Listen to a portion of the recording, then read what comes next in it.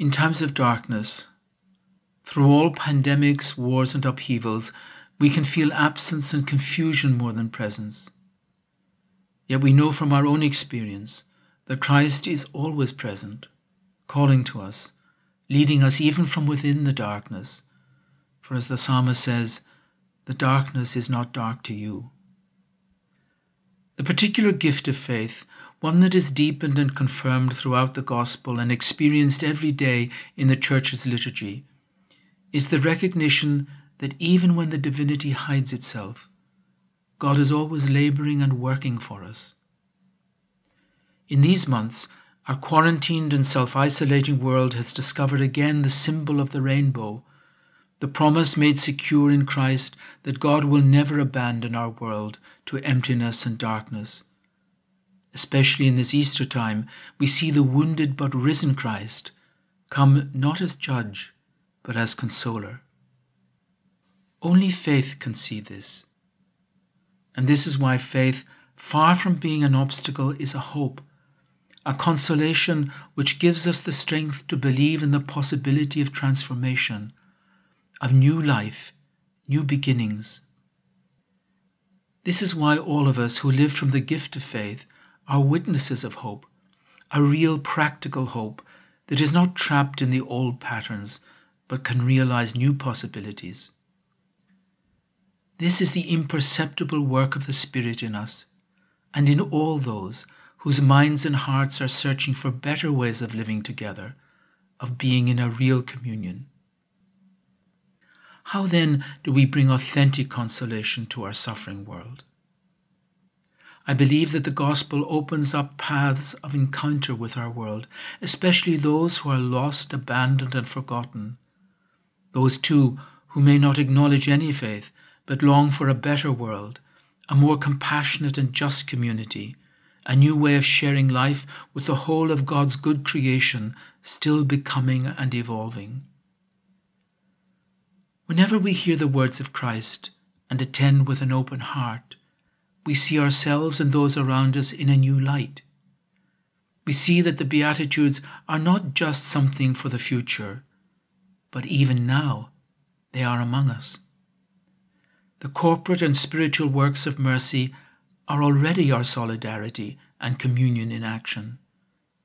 They are the paths on which the Spirit is leading us to encounter the face of Christ in each other. COVID-19 has exposed the fragilities and the illusions, the inequalities and the failures of our systems. It has also revealed the many faces of generosity, humble and heroic faces of service and self-sacrifice, even to the point of death.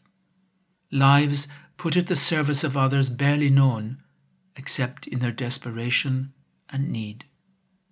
The forgotten, the aging, the disabled and marginalized, those who are exposed to violence, whether domestic or state, those that have no place to shelter.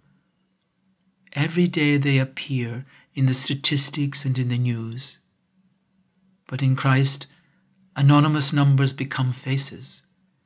In them, he shows his face, not the faces of celebrity or fashion that our imagination or our art has created, but the faces of the people we hide from or prefer not to know because they are not beautiful, except to him.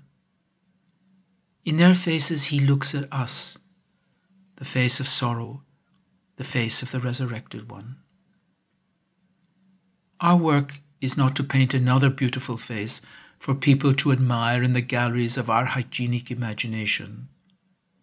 Our work is to look upon the faces of sorrow and hope and to make them even more visible, so that the faces to which we have become blind shine more urgently and radiantly. They are Christ's testimony to us and our world of another way of being, to see each other again through his eyes in compassion and in service, in communion beyond division. With simple faith we ask that the life of the Holy Spirit will carry us beyond the virus, to the communion, the koinonia, in which we celebrate the sharing of our goods for the good of these vulnerable ones, who have nothing to give us in return but their blessing. For all its destruction and evil, the virus humbles us and frees us. It offers us another way of being, another way of seeing beyond the old normal, to see the face of Christ, to recognize again the paths that lead to the kingdom, for which we pray and hope. Come, Holy Spirit, and renew the face of our earth. Amen.